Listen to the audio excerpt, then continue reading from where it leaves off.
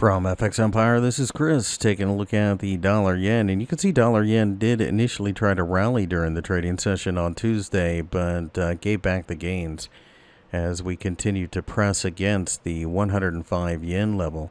This is a large round figure that will attract a lot of attention, but it's also a structurally important figure as well. So don't let that slip past you. If we break down below 105, 102 is very likely to be tested. Below there, we start to talk about 100, and the Bank of Japan will clearly be paying attention to that. They typically do. So I think fading short-term rallies continues to work, even though both of these are safety currencies.